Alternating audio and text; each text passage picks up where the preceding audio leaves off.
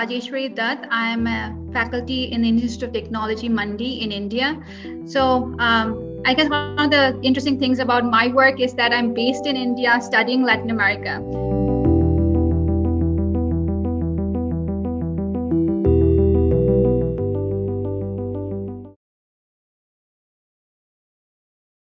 Why is the caste war important?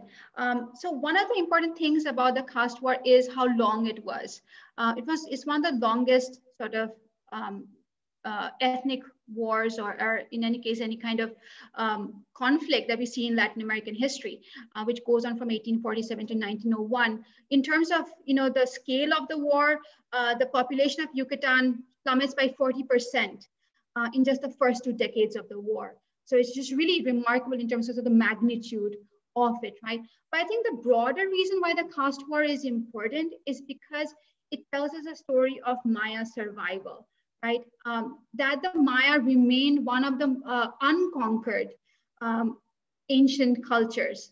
One of the interesting things about the Maya as a culture is that whereas it took just a few years for the Spanish to conquer the Aztecs, it took a much longer time to conquer the Maya. And even then there were pockets of resistance where they were not ever fully conquered. And I think this sort of ability of the Maya to continuously resist onslaught is something that we also see in the caste war. And I think that's sort of the broader reason why I think the caste war is important, because I think it tells us a story of Maya survival.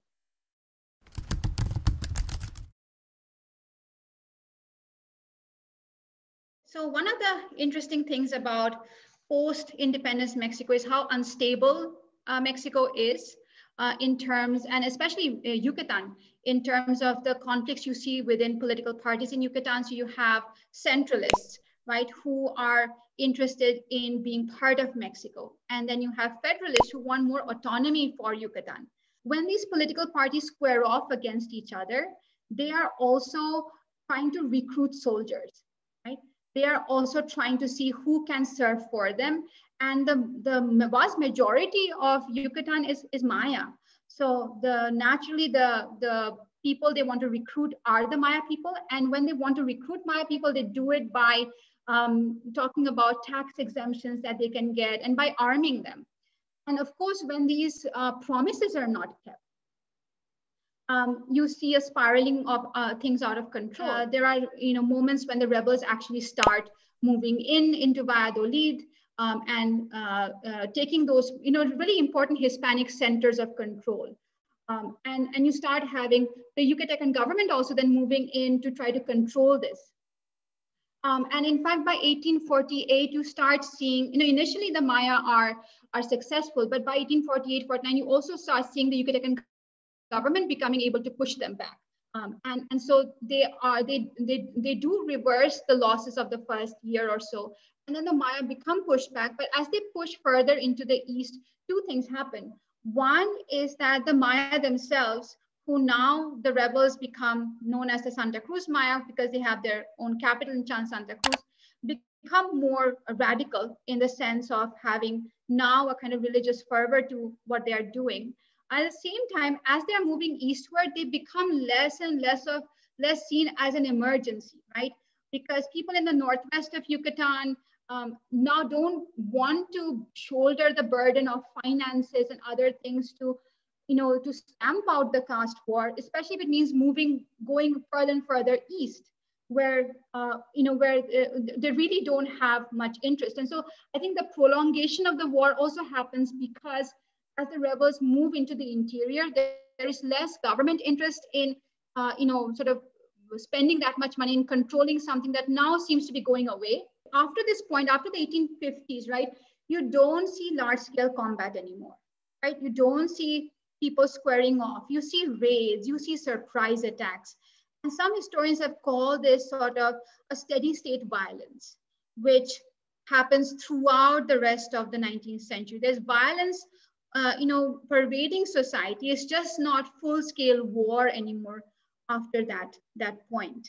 And it's only towards the end of the 19th century, especially with Britain sort of signing the Spencer-Mariscal Treaty with Mexico, which where they stopped providing arms and ammunition to the rebels. And then, of course, Porfirio Diaz coming in and then sending his army and sort of stamping out the rebels, that you finally have an end to the war.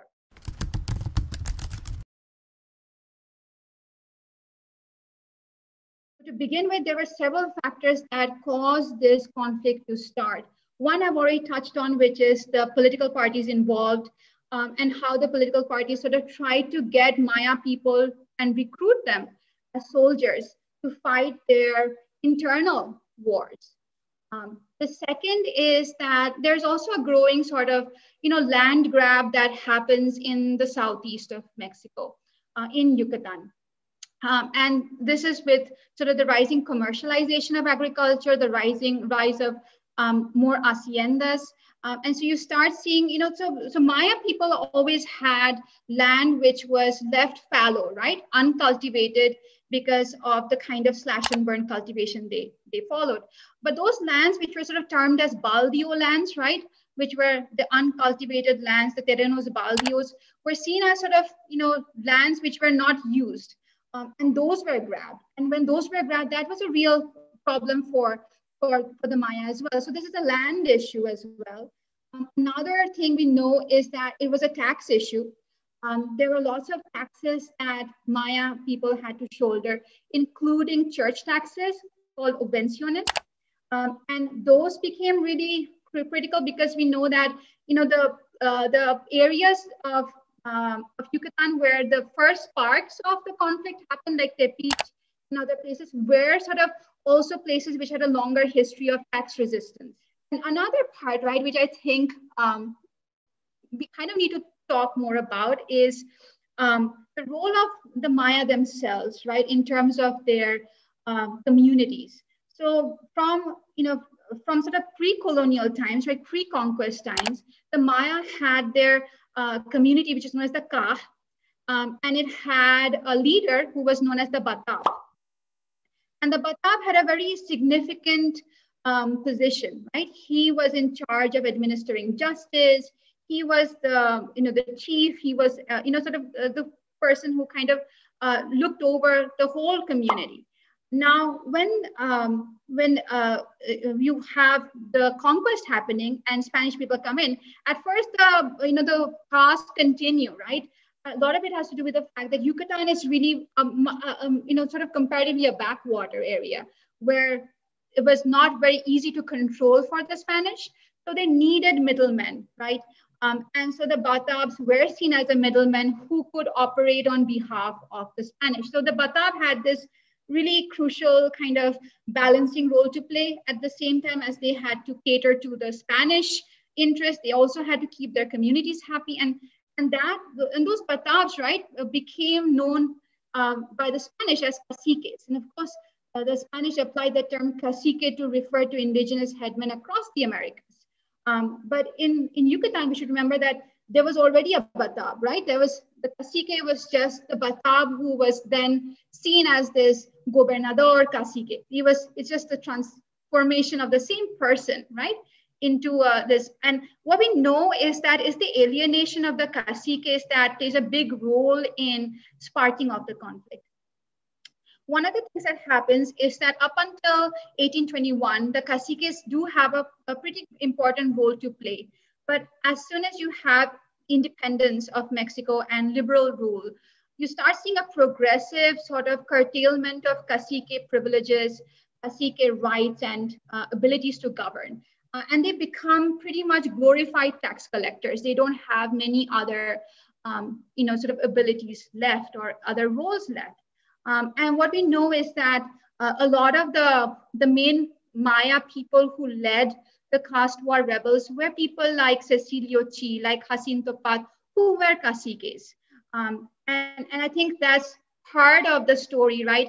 It's not just about like race. It's not about an ethnic or a race war. It's about a sort of a progressive disempowerment that the communities faced, especially with liberal policies that, slowly, right, curtailed the autonomy of Maya communities.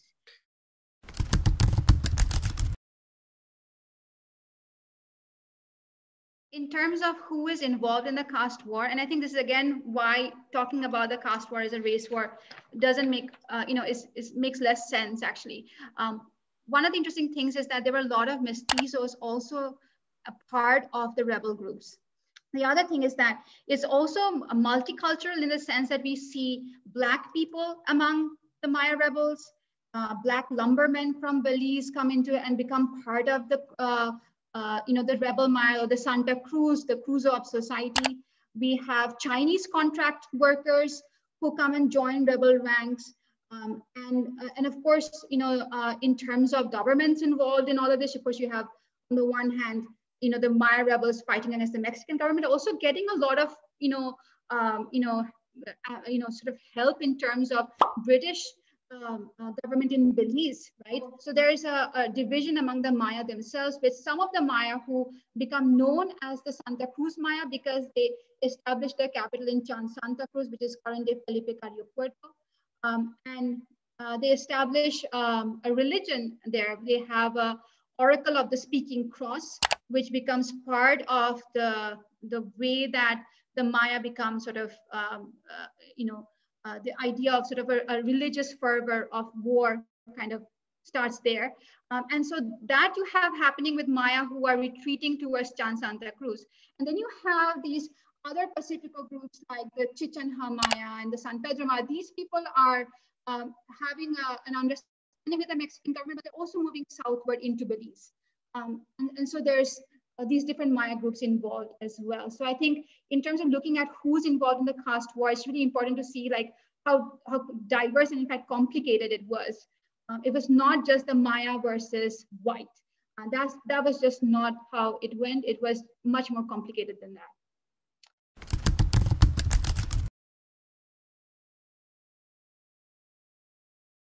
As an Indian, I have been studying how India connects to the caste war. And although at first it may seem quite unlikely, in fact, it's quite interesting how the Maya followed events in India. The 19th century sees the development of telegraph lines, which actually connects people across the world through news networks. News is able to travel very quickly. And what I find in my own work is how the Santa Cruz Maya actually look to developments in India. In India, we had around the same period in the 1850s, a very important uprising known as the Sepoy Mutiny, which was a huge challenge to British colonial rule. And the Maya in Mexico are looking to those developments, and it's influencing the way they are reacting to the British in Belize. And I think that's just one of the many kinds of transnational dimensions we can explore. Belize is a very, I think, important example of this as well. One of the things we think about when you think about the caste war is that it is Mexican, but actually it's not just Mexican. The caste war changes how Belize as a nation becomes. When the caste war begins, you have scores of Maya and Mestizo people crossing the Rio Hondo, which is the river that separates Mexico and Belize, and coming in huge numbers into the northern towns of Belize. In fact, Belize's population increases tenfold as a result of the caste war. The other really important thing that happens in Belize is that before the Maya and Mestizo people moved into Belize, Belize was mainly a timber economy. So the main economy of Belize was extraction of logwood and mahogany.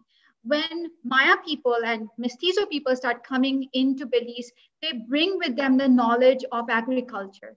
So they begin to start their own milpas and other ways of growing food.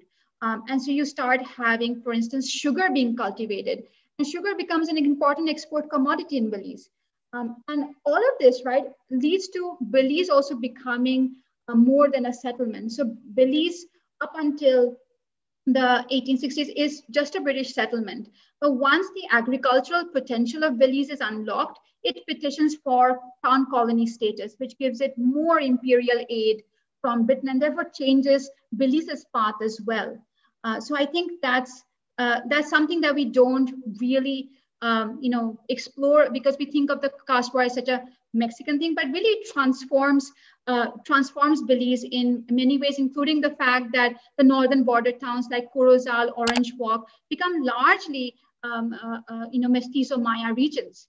And I think these are just some ways. I think there's a lot more to explore in terms of transnational dimensions of the caste war, which hasn't been explored. I think there's just a lot to be said about the caste war being something that was relevant at a global level, not just as a Mexican event.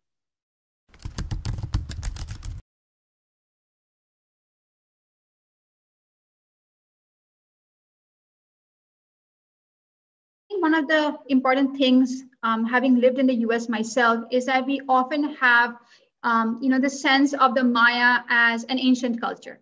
And I think a lot of this is, buttressed by the fact that when spring break happens, people go to Cancun, and then they see that, okay, the tourist shops, and even in the airport shops, are always selling artifacts like small, fridge magnets about Chichen Itza. I mean, the whole sort of culture around the Maya, at least for the US consumption, right, is ancient Maya. And I think that there's a problem there, which is that this valorization of the ancient Maya happens at the same time as the modern Maya are neglected. That modern Maya history is not really well known or understood. We think of Mexico as a very homogeneous place. And I think there's a lot of stereotyping that happens in terms of how we look at Mexicans, and a lot of this has to do with the culture where we have Mexican food tastes the same one way. But having lived in Merida, I know how Yucatecan food is really different from the fare that you serve in a Mexican restaurant, right? So every place has its own different food, its own different culture, and the moment we homogenize Mexico, we do it a disservice. So I think that it's really important to acknowledge that the diversity of Mexico and the diversity of peoples there, because it's only by acknowledging that we can actually understand the cultural richness of Mexico, and then we understand that we respect all Mexicans. And I think that those are the seeds out of which you start having real harmonious relations, a real mutual respect, which is, I think, the basis of all good relationships among people in different countries.